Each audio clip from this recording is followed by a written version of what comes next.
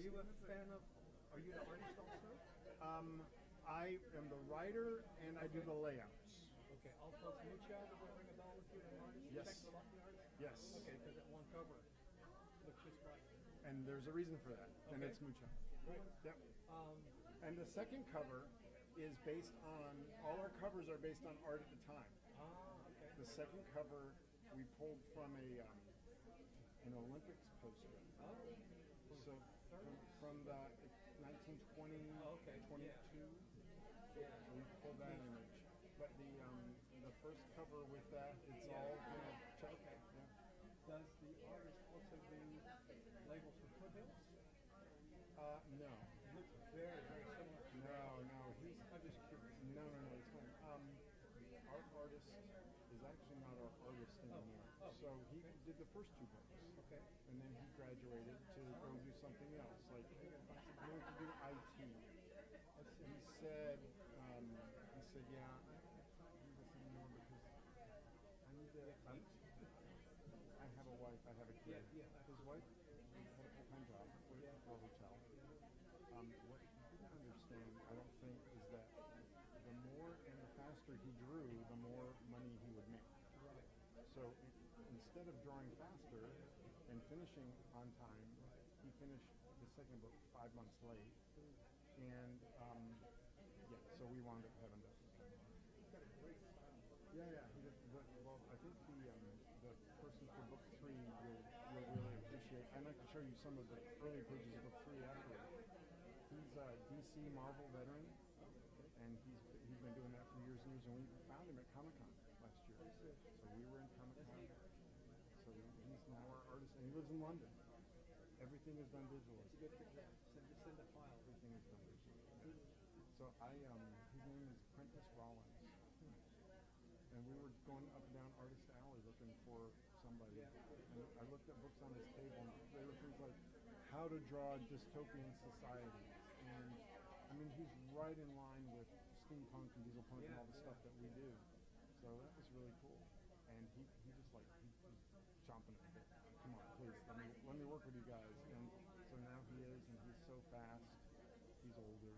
Yeah. He does this for a living. He understands deadlines. Yeah, that's not part of the story I'll tell. I work in the department downstairs at Porter's. I get into the library. Okay. So it's a great place. Wonderful. Well, I look forward to talking to you more. Yeah, please do. Ready, young man? Yes, sir. All right. After you. Good afternoon. It's a joy to see an assembled plurale on a Wednesday afternoon to spend some time with the company. Creative conversationalists, I know. Steve Nedvidek is in fact, at least from where I sit, a quadruple threat. He was during my years at Wake Forest, and came a bit later, so mid to latter 80s. He was widely seen on Wake Forest stages and in the pages of the Old Gold and Black. His cartoons were an absolute joy to look forward to virtually every issue. I'm not sure if Steve knows this. We've stayed in contact over the years. I'm not sure if he knows that my commencement speaker, and he was here, I should say, as a graduate student in the theater department. So my commencement year, 1986, the speaker was Gary Trudeau. And I, in some geeky student way, got to do the green room thing beforehand, and I gave him a couple of Steve's cartoons, including wonderful, I will always remember and still have in my drawer here, class graduates personified in a single figure leaping into the future. I saw Trudeau about 5 years later. He came to his alma mater where I was then for grad school, and I brought up all these, I remember that piece of it. So, lovely little cartoonist to cartoonist moment. Second, doing these, I guess, chronologically, he is a double Wake parent. Some of you may know the magnificent Emily and Alex Nedvidek, both of whom also graced Wake Forest stages, including under the direction of Cindy, at least one case that I know of. So, a neat additional feature. And then for those of you who also venture on occasion to Chick-fil-A, for a while, for political reasons, I did not. But A, there are lots of refugees, and that's work my wife does and loves. And B, they have a contained playground space, and I have a 6-year-old. So every Saturday for the last 5 3/4 to Chick-fil-A. Some other dads and daughters kind of arrangements. And I have seen over that time some of the intriguing innovations at Chick-fil-A. You go every week, you notice that. You may not know this about Steve. I know some of you know him in different guises, but he was the director, the conceiver and director of probably among the most innovative corporate labs, innovation labs in the country. A secret location, never to be divulged, in the woods outside Atlanta. Steve works with big foam pieces to reinvent the way one experiences Chick-fil-A, including my own kids. So I owe that to this remarkable fellow as well. And lastly, he has kept me up night after night of late with his Jekyll Island Chronicles. I grabbed up both copies at once and have had such an extraordinary time with this powerful story that came from the mind of this creative fellow. So I give to you for what I know will be a delightful hour or so of conversation. Steve Nedvidek, let me say one last thing too, though, that he is going to be back on a Wake Forest stage in the not so distant future to playing the governor in Cindy Gendrick's own production of Wake Forest's return to the great Bertolt Brecht play, Occasion Chalk Circle. So we'll hear from him now. You can hear him as a governor in just a few weeks. Thank you, Steve.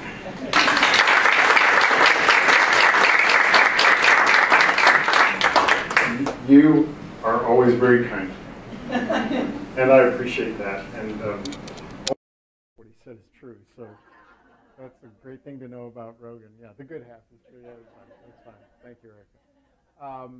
And thank you, Cindy, for the opportunity that's coming up soon to say 4 lines. They are precious 4 lines. Precious 4 lines. Yeah, that's right. That's right. Am I too hot on the mic? We good? You got it? Okay, cool. All right. See some students in here? Good. I'll remember.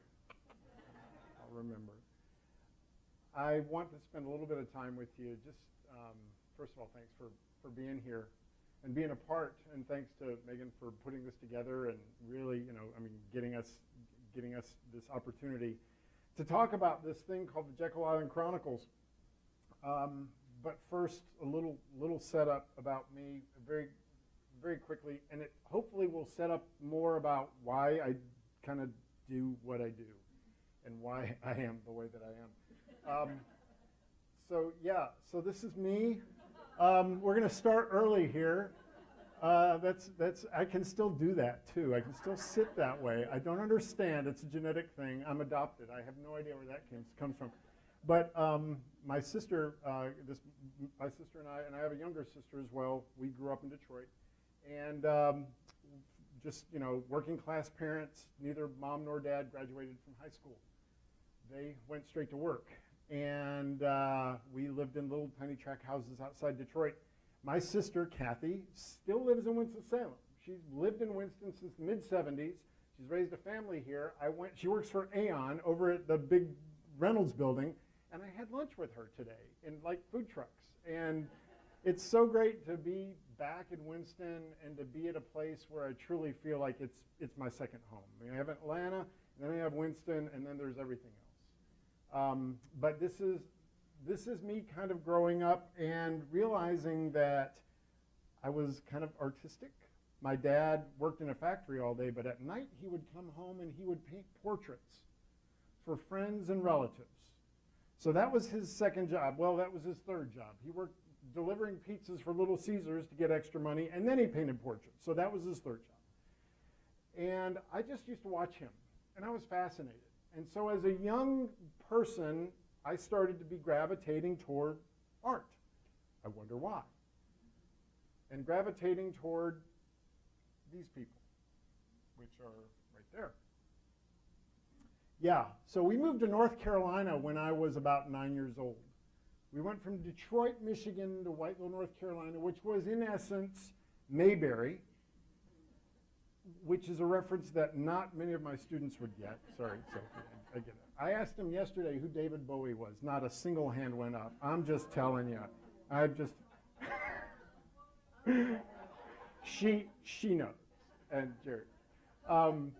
But the point of it is there was not a lot to do in Tobacco Town, North Carolina, except read comic books and make backyard movies and read Mad Magazine. And that's what I grew up on, and that's just kind of what fed me. Fantastic Four, Spider-Man, you know, The Vision, The Avengers, that's what I was into. And so I started to draw in earnest. And this is the kind of thing that, you know, would pop out of my pen from time to time. This, of course, was much later when I had developed a style.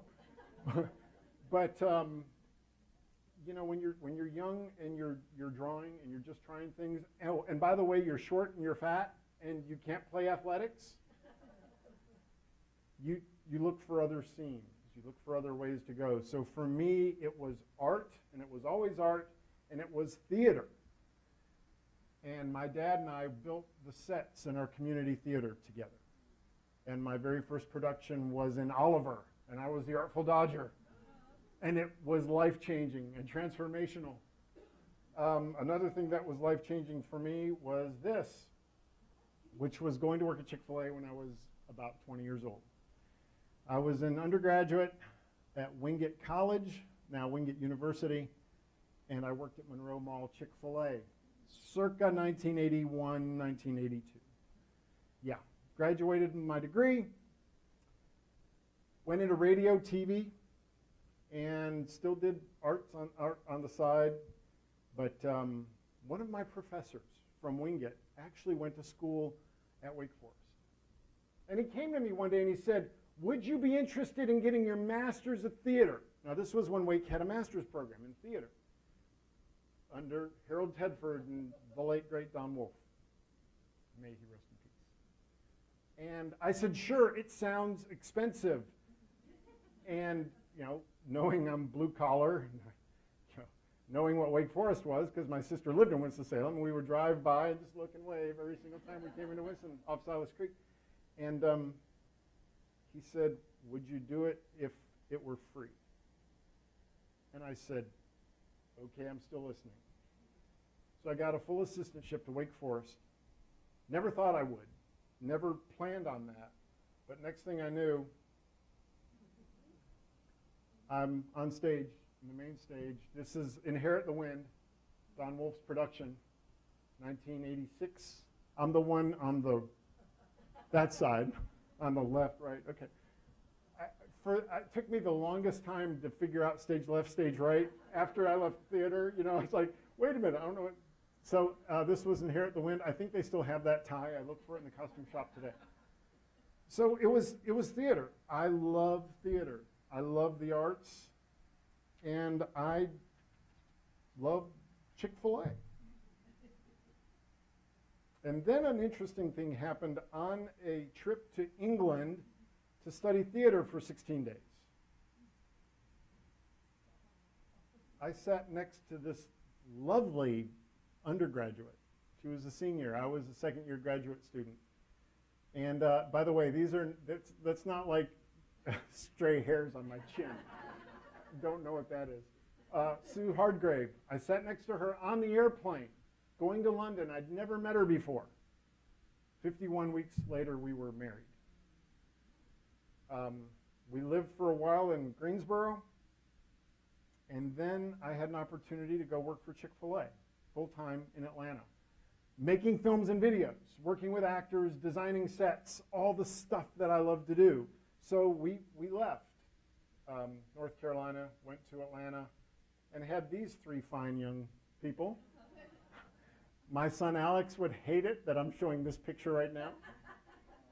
The kid is like a 6'5" Adonis, and here he was not, clearly. My daughter Emily calls this her awkward years. My son Michael now has no hair because it all fell out. This was the very first Cow Appreciation Day ever at Chick-fil-A. And I'm, yeah, Cindy. I feel the same way when I see that picture. Anyway, we were in Atlanta. We had 3 kids, and I was just doing the chicken thing. I was a chicken salesman. working in the marketing department at that point in time and working with the cow campaign and the Olympics coming to Atlanta and the cow plush toys and cow antenna toppers and cow this and cow that and cow vans and spent 30 years there making a career.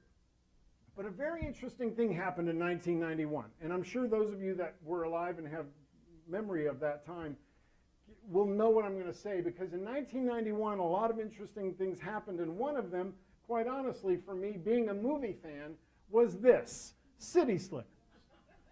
Everybody remember City Slickers? Those of you that, you know, for my students, City Slickers was a movie back in 1991. You should watch it someday. You're awesome just for being here. I will remember. So, City Slickers, of course, is the story of Billy Crystal, and he's got a couple of buds, and they go to this dude ranch, and they're, you know, trying to find their way in life. You all remember the movie, right? And it was one of those things in the year 1991 that kind of touched the cultural zeitgeist of you know, America, when you saw this happening, and you saw this character who was looking and searching for meaning, and he came across this old Jack Palance character named Curly. You all remember that? Curly. And there's a scene where Billy Crystal and Curly are riding a horse, and Curly figures out that Billy Crystal doesn't know what in the heck he wants to do with his life. And Curly tries to give him some very sound advice. Does anybody remember what it is? Just one thing. Just one thing. Focus your life, Billy Crystal, on just one thing. Focus your life on the thing that makes you happiest, and do that, and you'll find happiness, you'll find fulfillment. Do you all remember that now? You remember? And it was like, it wasn't a throwaway line. It was like a big deal line. It was like, you had me at hello. I mean, it was one of those kind of lines, and people went, wow, that's profound. And as a young dad and as a chicken salesman, I am starting to think about, oh my gosh, what does this mean for me? In my life, I've done all these things, I've had all these things, I've tried all these things, and I've got Jack Palance sitting on a horse, looking for all the world like he is Solomon the Wise, saying just one thing. And so I begin to struggle internally with, what the heck am I doing? What am I? Who am I? What should I be focused on? And honestly, I will tell you that this conversation went on inside of me for years. For years. And maybe some of you feel that way. Maybe there's somebody in here that kind of goes, yeah, I understand what you're saying, I get it. Because it wasn't until about 10, 12 years ago that I realized that for me, Curly's wisdom didn't apply. Didn't apply. I thought, what if I am not like everybody else? What if I am like the sheepdog here in the middle of it, and I can't decide what I want to do, and I want to do too many things, and I love doing them all, and they all give me energy, and they all give me joy, and it's okay. And I'm not saying this is for everybody. And I'm not saying that the wisdom of Curly on the horse isn't something that you might not want to pursue with your life. But for me, it was different. And I really had to struggle with giving myself permission to be different, and giving myself permission to do different things and to try different things and not be about one thing. And chicken was paying the bills, and that was great. And I liked what I was doing, and that wasn't the point. The point was that there were other parts of me that chicken was never going to scratch. Ever, ever, ever, ever, ever, ever. And one of those was my desire to one day tell a story. Just one day, I want to write something down. I want to tell a story. I want there to be a narrative. I want to have this and that and all these, and I want to say, I did that, and point to the book on the shelf. And not just a story, because I can write and that's fine, but I like to draw. So I wanted the story to be like a comic book, because I'd drawn comic books when I was a kid, and I always had an affinity to them, and I wanted to go back to them. And I will tell you, this is not something that chicken people understand. I will tell you that straight up. They don't get it. Three-headed monster over here. Ah. And yet that was really, really powerful for me to try to do that. Now, you can struggle with that, and then you can say, okay, I'm going to do it, but it's always best to have some help. It's always best to find people like you, because I was convinced I wasn't the only sheepdog in the herd of sheep. And I have found these two guys. And this is Ed, and this is Jack. And I've known Ed and Jack for 20 years. We went to church together. We were in the same Sunday school class together.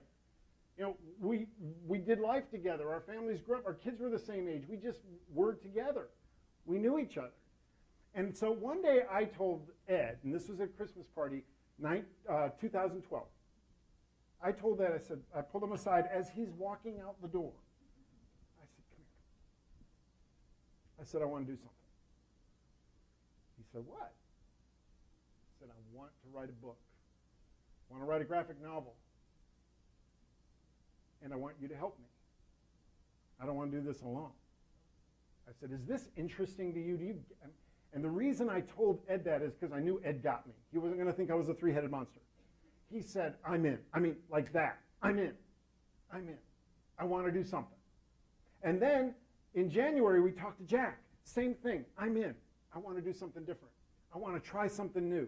So these two gentlemen with me, I mean, we call ourselves the Lost Mountain Mechanicals. We created an LLC, Lost Mountain Mechanicals. You know, Lost Mountain, where we're close to this place in Atlanta, northern Atlanta suburbs. It's called Lost Mountain. And theater mechanicals. Working stiffs, just trying to do something creative.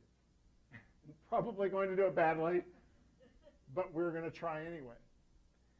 And we're sitting there and we're talking about it, and we decided that at some point in time, you just have to do it. Stop talking about it. If you want to write a graphic novel, go write a graphic novel. And keeping in mind that none of us had any idea what we were doing. Any idea. We'd never written a graphic novel. I think Ed had toyed with writing a book. I had some art experience, but I wasn't that good to do a whole graphic novel. But we just had to leave. We had to go. And we had to start. And so then we start asking ourselves the question, okay, we're going to do this, we're committed. So what do we want to write? What kind of graphic novel do we want to write? Because you saw all the comic books on the shelf. There's a lot. I mean, this is not like a small niche kind of a creative experience. If you go into bookshops, there are aisles and aisles and aisles and rows of these things. But we wanted to be different. We wanted to stand out and do something different. If we're going to do this, let's do this. Go home or go big. Go big or go home. Yeah. Strike that, reverse it, right? You strike that, reverse it. Yeah. Thank you. So we thought, okay, what are we drawn to? Well, the first thing we were drawn to was classic adventure. I mean, we grew up with comic books, yes, but we also grew up with Jules Verne. We grew up with, H.G. Wells. We grew up with science fiction. We grew up with Tolkien. We liked adventure. So we were going to, whatever we did, we were going to have some element of adventure, some element of good guys and bad guys, you know? I mean, going back to some classic formulas. We liked that. We kind of felt like there was enough dark, cynical characters. We wanted to go for something a little bit more classic. So we were drawn to that. Another thing we were drawn to was a particular age. And by age, I mean era. These are my grandparents. My grandfather, Peter Nedvidek, was an immigrant from Bohemia. My grandmother, Frances Krzyzan, that's how you say her name, Krzyzan, try that. Everybody out loud. Yeah. From Moravia. They were married 1919. My grandfather fought in the First World War on the U.S. cavalry to get his citizenship. Always been fascinated with that. Always fascinated with that time. And thought, why aren't there more like superheroes in that time? I mean, you think about superheroes, okay, you got Captain America, the first Avengers, but he's mid-1940s, right? And so that kind of starts that whole thing. Even you know, you've got Superman a little bit before that. So Greg's listening because he's dialed into, okay, wait a minute. Superman was in the 30s, so you had all that World War II stuff, but nobody was around really for this particular era. And we were fascinated with this era. We were fascinated with World War I. We were fascinated with what was going on in the world during that time. It was a time of intense change. It was a time of countries going away, new countries rising up.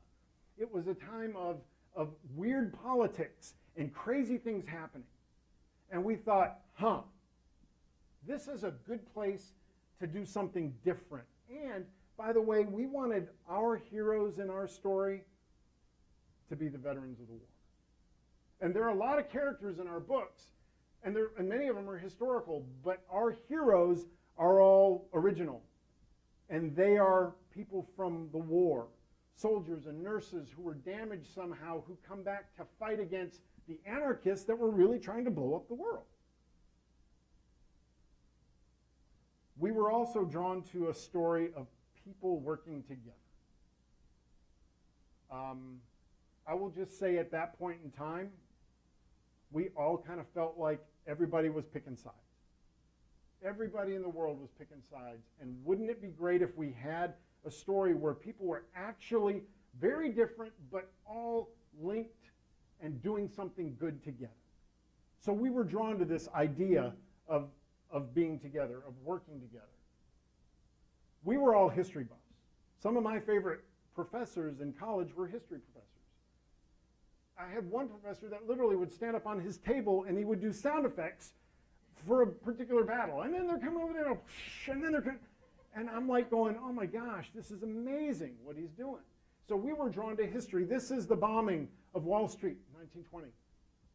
An event that really happened.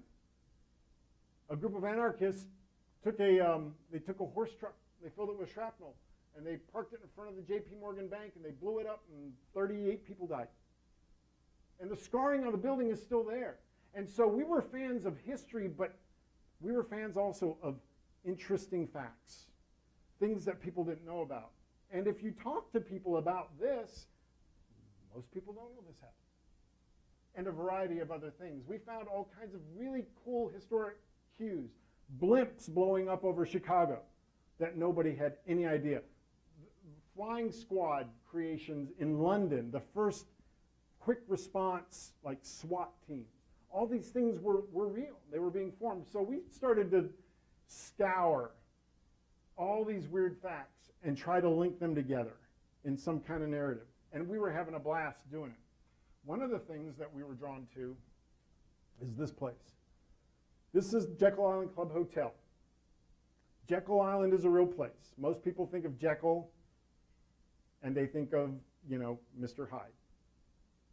But Jekyll Island is a real place. It's one of the Golden Islands on the coast of Georgia.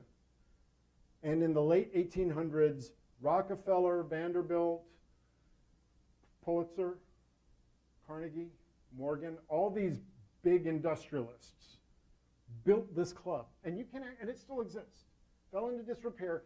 You can go to this hotel and stay there. And you feel like you're living on, you know, in first class on the Titanic or whatever. It's that appointed with all the wood and everything. And it's gorgeous. And this was in our backyard, and most people didn't know about it. And we thought, because what is interesting in that time that's uniquely Georgia? Jekyll Island is. But even most Georgians hadn't been there, and they didn't know about it. So we're finding all these things that people didn't know about. We're trying to bring knowledge and awareness to, hey, here's some cool stuff. Maybe you never heard of it before. Another thing we were drawn to was we were drawn to the technology of the time. Oh my gosh.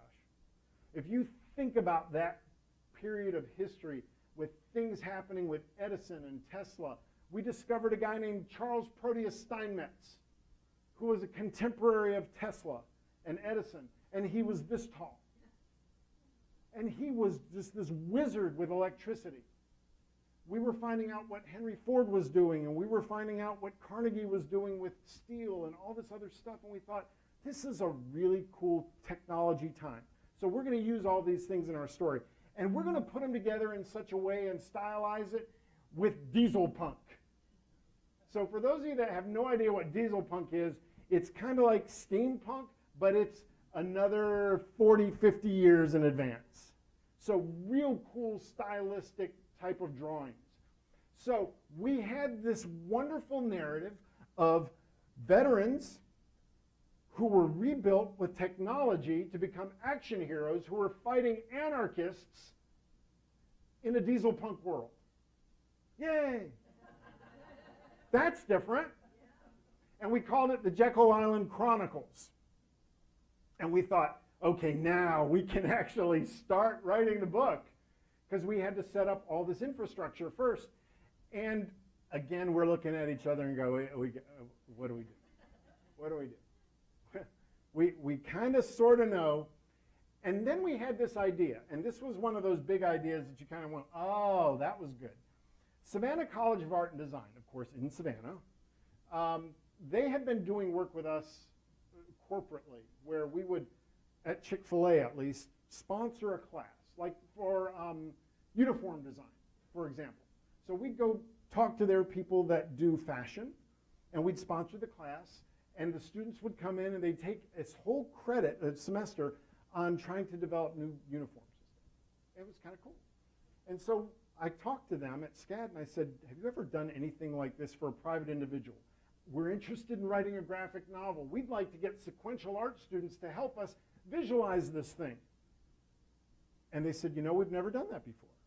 Would you be interested in doing it now? They said yes. So we started a course in March of 2013. And this is how fast it went. We had that initial meeting at Christmas party, 2012. By March of 2013, we were a class in SCAD with 10 students who were these great artists that were helping us visualize this.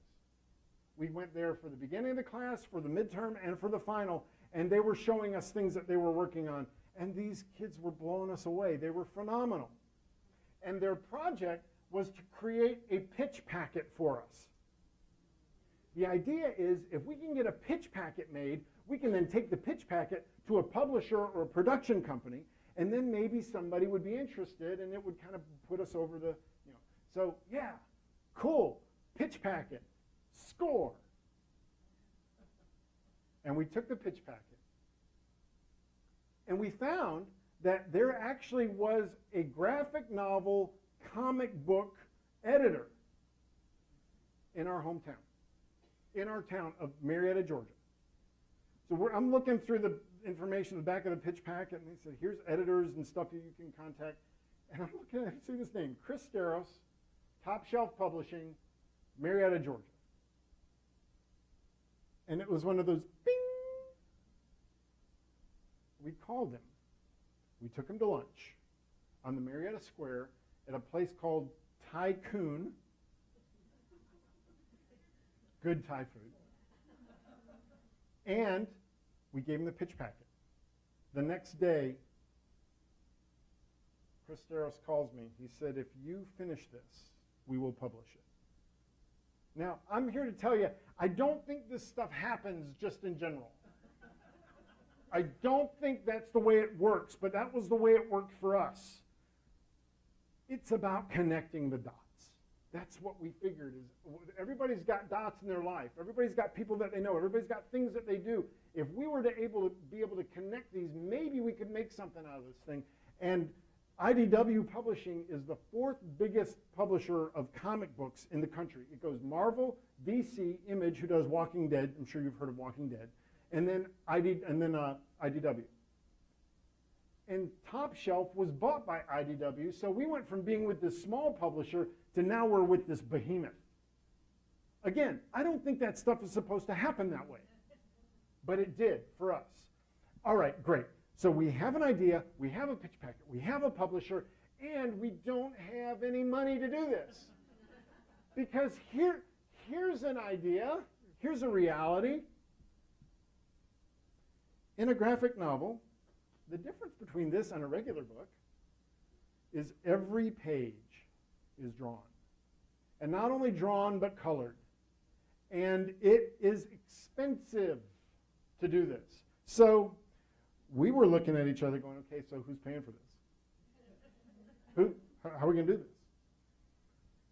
We had learned that there were enough people who were supporting us along our journey to be interested in it that would ask us, so how are you doing with that book idea?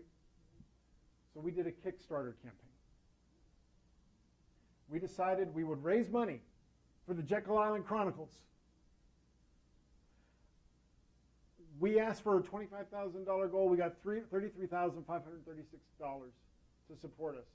I took this screenshot from a church parking lot on my way home from work one day because I knew the seconds were counting down.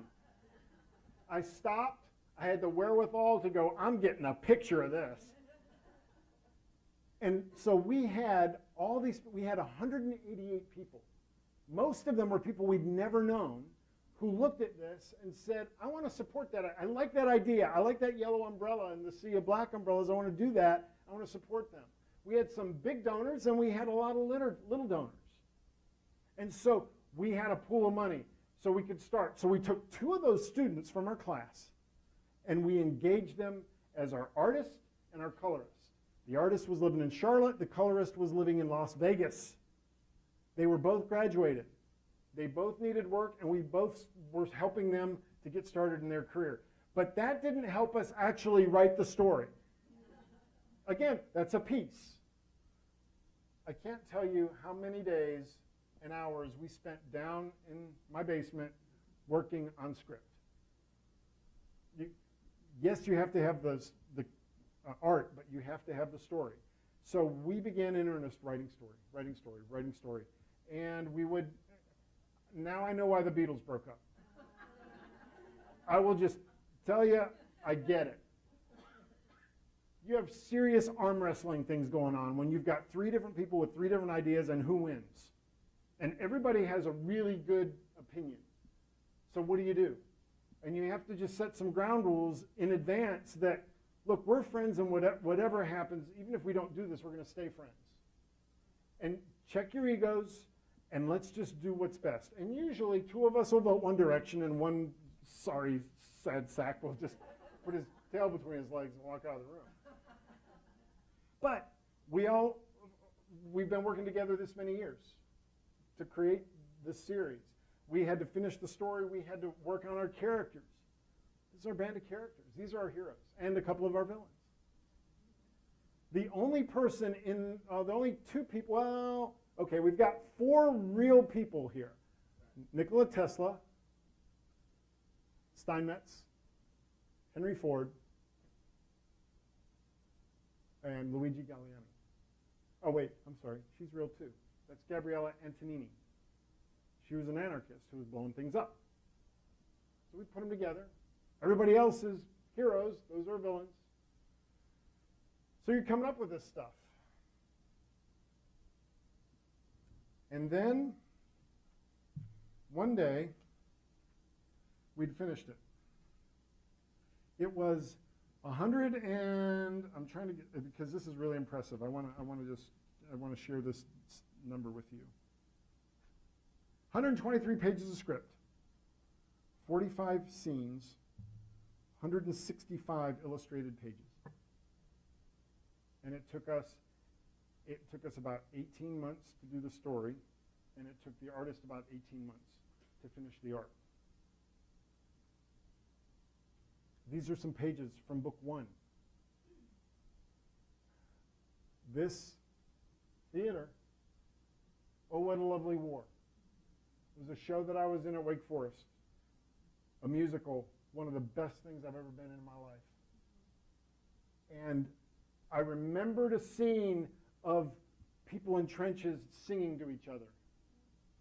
And I tried to recapture the bleakness that I felt was on stage that day.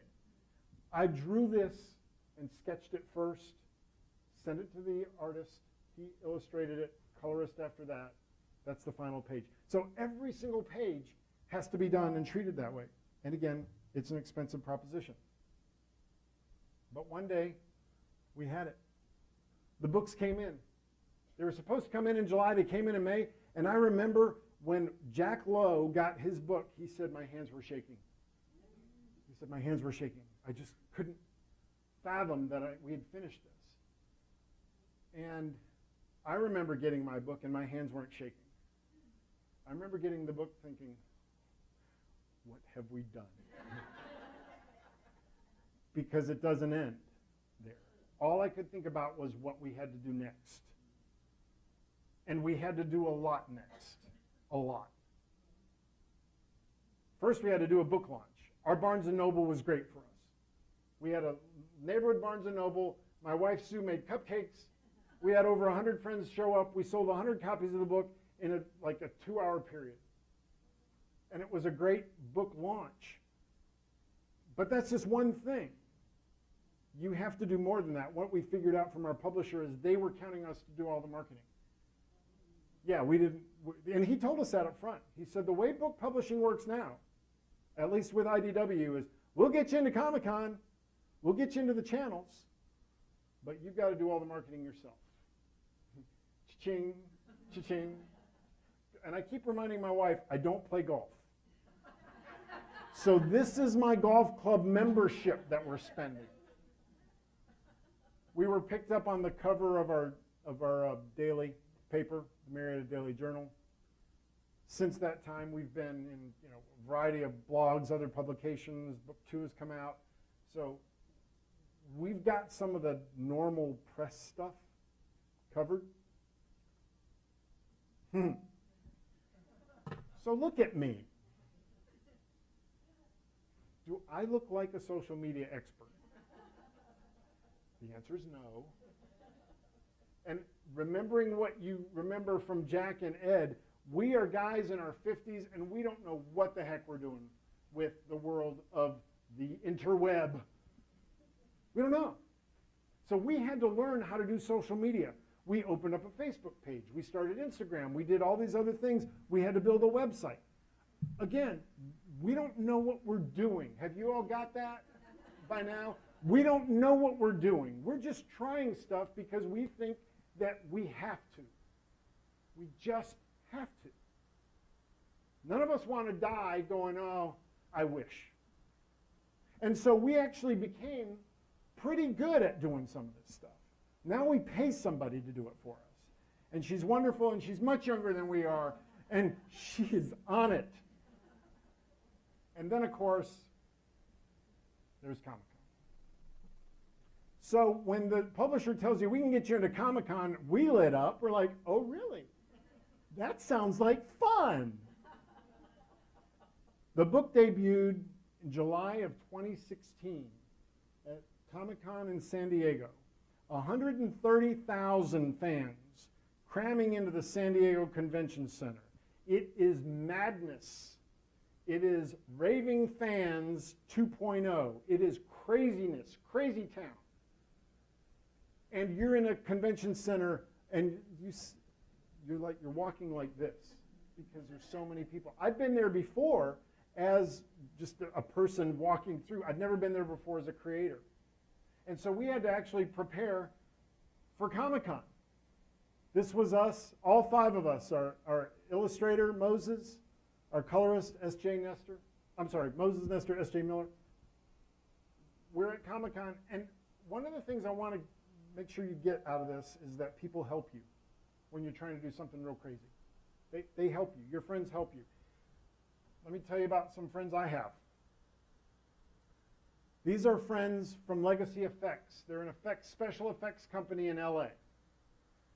I grew up wanting to do special effects when I was a kid. Just art, draw, special effects. This is Alan Scott.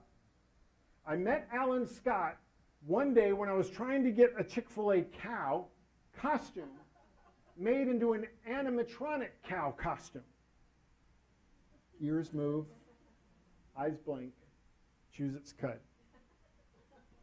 He built one for me on spec. So I've known this guy for a while. When he found out, now this, let me tell you what they do. They build Iron Man for Marvel movies. The machines in Avatar. The Jurassic Park dinosaurs. I mean, these folks aren't fooling around. the creature from Shape of Water, legacy effects. So Alan Scott, probably wearing my shirt, says, I'm going to do something for you. I'm going to build you legs for one of your characters. So he builds legs that put my son Alex 8 feet tall, high up in the air. So this is our main character, the one who died, or not died, but who got his legs blown off in the trenches in World War I. He gets refitted with new metal legs from Andrew Carnegie that extend him, that allow him to jump over swimming pools, that in essence make him a superhero. And these metal legs are built by the guys that build Iron Man. It's good to have friends that will help you. And you shouldn't feel bad when you ask them for stuff because they want to help you. And many of them wish they could do the same thing. We were given an award from the state of Georgia, the Center for the Book in Georgia awarded Jekyll Island Chronicles as one of the top 10 books every young Georgian should read for the year 2017. Again, I don't know how this stuff happens, but we're very fortunate to continue to have something to talk about. And then you find other people who are friends of yours that you didn't even know you had as friends of yours. Jonathan Mayberry's best-selling horror author. And now he's a fan of the Jekyll Island Chronicles. And so they write reviews and they do posts and we get pull quotes and we get all this stuff. And it's just building and it's building and it's moving and it's moving. And we're just riding the train. Now we have 2 books. They're up here. Book 1 and Book 2. Book 2 was released last year at Comic-Con, New York. And we are working on Book 3. Because we think that there's something special about a trilogy. Ask J.R.R. Tolkien. We started with an idea for 10 books. See, the story of Jekyll Island is such that all these very wealthy people on this island had all these very big houses. And in the early 1940s, there was a call made by the Secretary of War to Jekyll saying, German U-boat off the coast. Get off the island. They left everything. Their houses are still there. Their stuff is still there. You can walk into Rockefeller's home, and it's as if he was still living there. And it's preserved in time. So we thought, that's a great natural ending for this. 1942. Yeah, we're only right now in Book 2 in like 1923. So the idea of 10 more, or 8 more books is daunting. We're going to settle for a trilogy, and we're going to see what happens. Which brings me back to this guy. Again, I'm not saying that this doesn't work for you. I'm saying it didn't work for me. And I wished I had known that about myself way early in life. I wished I'd given myself permission to go chase different things way early in life. And if there's anybody that is looking to chase something or wondering if it's okay, you'd be in very good company. Patti LaBelle sells food. She makes like sweet potato pies. And so Elton John, of course, is an award-winning photographer. I mean, we all know them for their day jobs, but they've got all these. Anthony Hopkins has an art gallery in Maui and sells his paintings. Steve Martin, of course, awesome screenwriter, play author, and does great with banjo. Classic. Erykah Badu she's into like helping moms deliver babies. Reese Witherspoon. She sells an awful lot of stuff. An awful lot of stuff. Purses, shoes. So the point is, I decided it was okay for me to have many me's. To be a lot of different things. And I think if you make that decision for you and you decide to do this, regardless of whether you succeed or fail, doesn't matter. It's not what the point is. The point is, you have to do it. You just have to do it. I can't tell you over the years how many people have come up to me and said, wow, I'm so proud of you. I can't tell you the number of people that have come up to me and said, I wish I had, ... If there's something that you wish you had, feel the permission to jump. Because those of us that are watching you will be cheering you on. And that's how a geek with no experience in creating graphic novels became somebody who now has 2 on a table. All right, questions?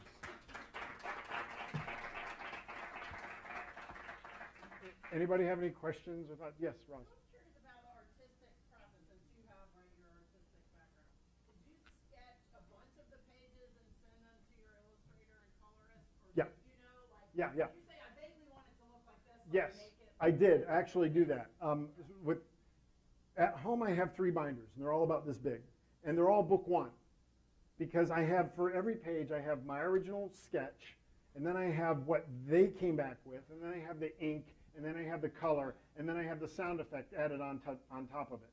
So each one of those pages is about 6 pages. That's why I stopped doing that with book 2. But yes, I continue to do that. Now here's wonderful things about technology is now what I do is I have an app on my iPad called Strip Designer. And I take the script and I go into Strip Designer and I determine how many panels I want it to be, and I can create it, and I drop in reference photos. So we're watching Game of Thrones, and Sue's over there doing cross stitch, and she's looking at me, and I'm scrolling through images on Google search because I need an image of a weird Italian mountain town. And so I'm just scrolling and scrolling. I find one, I drop it into Strip Designer. So I have really, really, really tight comps now. And I send them, put them in Dropbox. Prentice over in London grabs them out of Dropbox. He re-swizzles them because he's the expert, I'm not. He changes something goes, this is great. Inks them, and then Sarah colors them and adds all the sound effects. So we've gotten better, but I still do all the layouts because 1, it makes it easier for the artist so they don't have to do all that reference work, and 2, because I like doing it. Sorry, I like doing it. All right, good question. Any others? Yes? Yeah.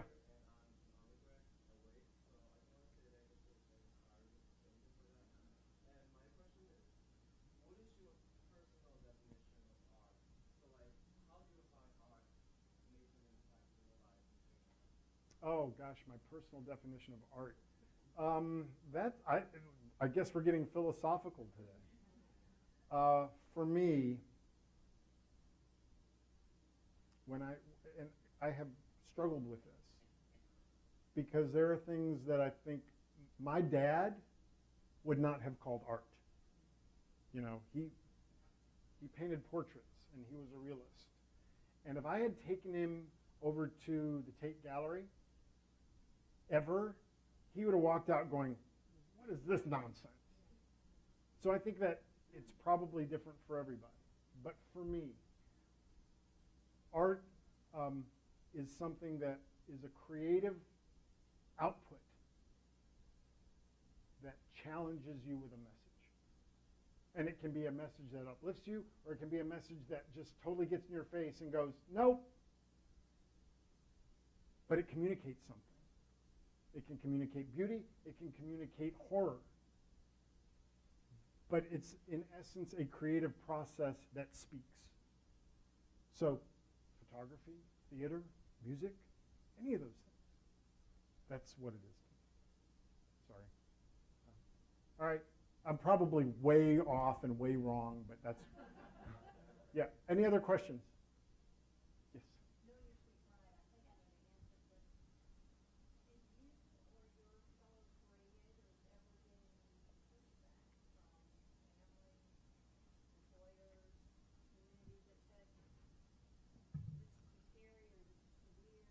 Not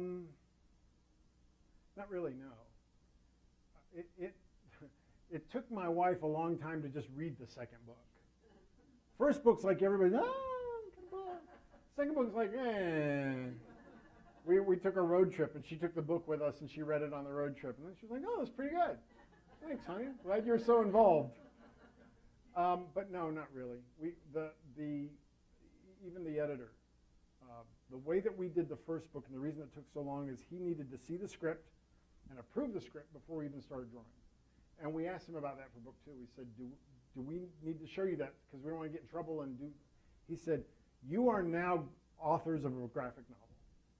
I trust you. And so, to be honest, I'm not even sure he's read it. Because he got all this other stuff. So no, not really. We push back on ourselves more than anything. Yeah, it's very, very good. I was talking to him today. So book 3 is 2012. I'm sorry, 2021. We were shooting for 2020. We're gonna take our time. Gonna take our time. Yes. So who are your audiences? Because I have a 12-year-old and a husband who's like comic booky. But do you see like when you go and you're out there at book signings and you're that? Or is it the teenagers? Is it the adults? Is it male, female? Like it's weird because it's so many different people. Like kids no. books, and no. I think they really aren't. They're not. Well, they were. That Georgia Center for the Book thing. The deal with graphic novels for them is that they automatically go into the category of for children. Right. Young adult. And it's not what it is. The beginning of interest is probably middle school. Because we'll see, if we're at Comic-Con, we'll see grown men and their teenage daughter both getting books and both lighting up over different things and both have different reasons for doing it. So it's not one particular audience. Right now it's being considered for production for TV and film, which is great. But part of the scenario is who's your audience? Who's your audience? Are you trying to do this or are you trying to do that? And it's probably wrong for me to say it's more than one audience, but I think it is more than one audience. You can fall in love with it because you're in the history area. You can fall in love with it because you're a diesel punk. So we don't have a defined, clear audience on it's only these folks. Other questions? Anybody else? Yes, Rogan. Yes, sir, down in front. The sharp-dressed gentleman on the front row. Since we took a philosophical turn earlier, Yeah. I will say personal liberty is a wrong time, right? And push back on your existential self-definition. You powerfully resist the idea of just one thing. There's the slide twice. Yeah. Yep. In between those was a pretty powerful just one thing. Connect the dots. Mm-hmm. I don't know how it works, you kept telling us, but I connect the dots. Yeah. I would just offer, Yeah. for especially the young people here who may be wondering themselves, there is just one thing. Interesting. Connect those dots. Yeah. I'll just offer. No, thank you for offering that. That'll give me something to chew on while I'm having pot roast tonight. I think what you're talking about is interesting because I do find that one of the things I have tended to do well in my life is to connect the dots. Which dots? Whose dots? When? But I also see other people that don't. They're very happy not to connect dots. I've been studying or thinking a lot about the topic of curiosity recently, over the last year. I'd love to teach a class on curiosity at some point in time. And I think curiosity is a muscle that people exercise differently. For example, my wife is an accountant by trade. That's what she does. So when she's curious, she's looking for clarity because the dots she's connecting are an equation usually. Or we'll be sitting there watching something and she'll go, who is that? I mean, like we're in the middle of a movie and she's, where have I seen it before? And if we weren't sitting in a movie, she'd pull out her phone, and until she connects that dot, you can't talk to her. She's got to do that. I tend to think like, I don't care who that is. It doesn't matter. Watch the movie. But I exercise that curiosity differently. And for me, I connect it to different things. Okay, I know this, so what? What does that influence over here, and what does that influence over there? So, I think everybody does that differently, probably. Okay. Anybody else want to follow up with a question more profound than that? Because you got a lot of room, I'm telling you. You set a pretty low bar. Anybody? Well, I want to thank you all for being here and being a part of this. I hope you get a chance, if you don't buy a book, just get a chance to read the book sometime. Find it, give it to somebody that you think will enjoy an alternate history, anarchist versus action heroes told in a diesel punk styling. And if not, that's okay. There's always Jaws. So thanks. Thanks for being here.